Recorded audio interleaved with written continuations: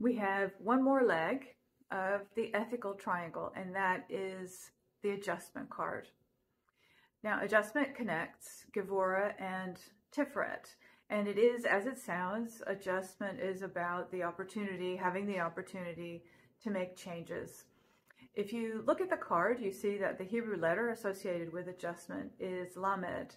Lamed means an ox goad, and that is then a tool that you could use to nudge your oxen along. If they were getting off the path, you could nudge them back on the path.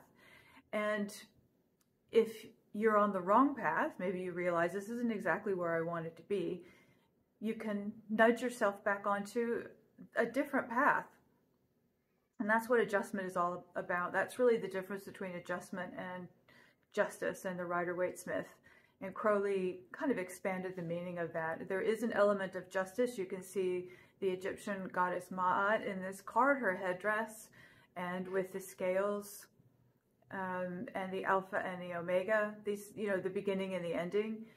So, but it is also the chance to move those scales around. It's not finished. You're not weighed and done. You have the chance to make changes before you get to Tiferet.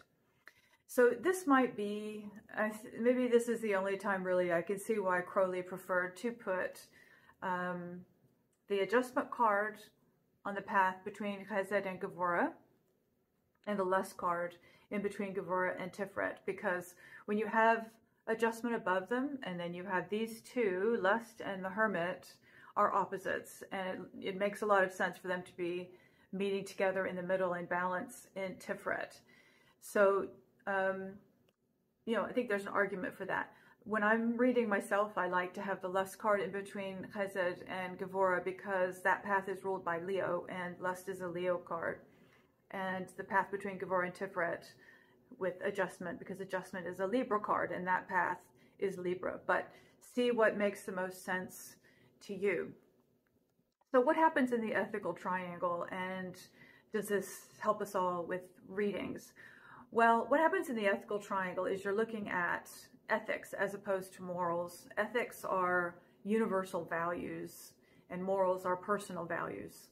So if you drew cards and they were all 4, 5, 6 cards, then maybe part of that message is that you need to look a little bit more at what your motivations are. Are they higher motivations? Maybe you're not considering the big picture. Maybe you're focusing a little bit too much on your own question and not seeing that there is a bigger question there. So that's where this comes into play. Now, personally, I like to create another triangle on the Tree of Life, a fourth triangle called the Moral Triangle, which is immediately below the Ethical Triangle, which I'll talk about in another video. But I like that reflection. I've never seen this written anywhere. I'm very possibly just making this up, but I like the idea that both of them are on the Tree of Life, and that once you get past Tiferet, you are in a more earthly part of the Tree of Life. So it makes sense to me that you would then have morals below the ethics. And one other thing to consider when you're thinking about the ethical triangle is that the 4 princes all reside in Tiferet. So if you were to draw a prince in your reading, or whatever court card you put there, how might that affect your interpretation of that card that, makes these cards quite noble? Is there a nobility to these cards? Is there a balance to these cards? What do you think? See you in the next video.